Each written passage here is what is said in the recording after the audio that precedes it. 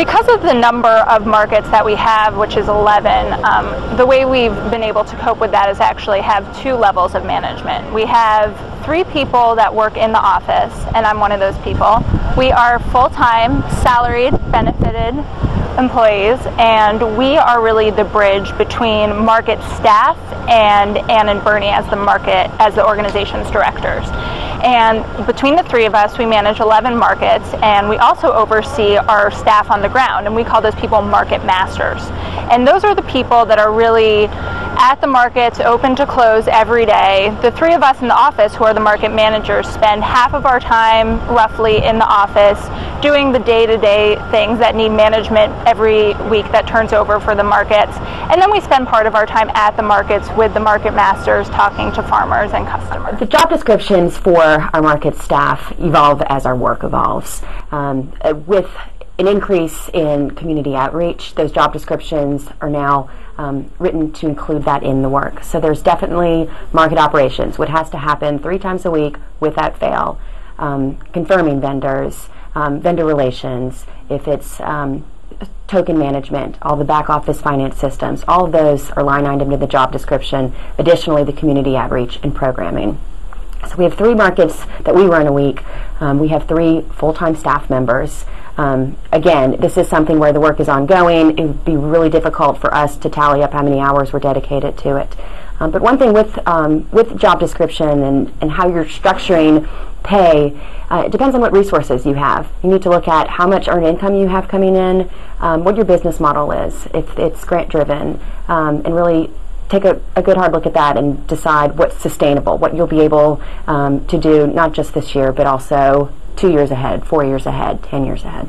Our market manager job description kind of just gives a general overview of the duties that you have to do at market, kind of the skills required, and really the information comes when we bring people in for an interview, and we describe the 2 most important things we do in an interview are describe a day in the life of a market manager at the market between 5:30 and 6 in the morning, getting the farmers set up, make sure they're tied down, everything's labeled, the price signs are out, the market is safe, they have parking, and then they move into like a more promotions, they get more promotions minded. They kind of make the flip at 10 or 11 in the morning after they've done the report and had the farmers sign off on the space that they're taking, and then they do promotions the rest of the day, flyering in the neighborhood, cooking demos, that kind of thing. So we have to describe to the managers, you know, kind of what they're going to be doing all day. The second part is describing kind of the things you wouldn't know about running a farmer's market. A lot of our market managers that start are idealizing what it's like to work with farmers or work at a market or run an event, and the fact is that these are outdoor events on the street in New York, and there are a lot of logistics and nuts and bolts that people, I think, don't necessarily consider. And so we tell them, you know, you're going to have to carry sometimes this much weight. You have to be sometimes at a market that's an hour from your home at 6 in the morning. You're going to have to maybe drive a van. All of these kind of, we call it the dirty dozen. It's 12 things that you maybe didn't know. And honestly, this year we were very clear about the things that aren't so attractive about the job, which I think is market-wide. Everybody has a few things you have to do.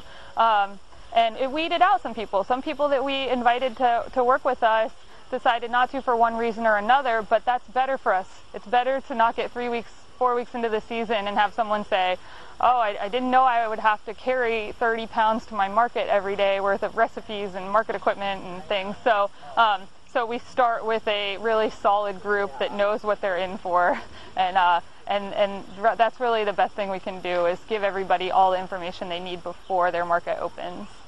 Our organization at this point has grown to the point where we've got full-time administrative staff and a bookkeeper and a special events coordinator and an office manager, a manager of operations. I know that sounds bureaucratic, but we're large enough, and it's actually sort of a bare bones staff at this point.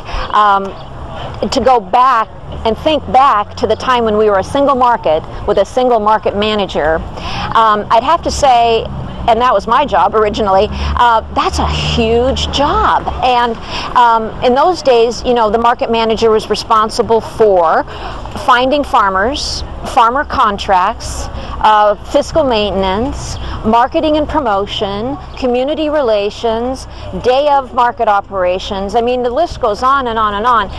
I'd have to really dig deep into the files to find that original job description for what constitutes a market manager. At this point, our market managers are day of, and they're the first ones here and the last ones to leave.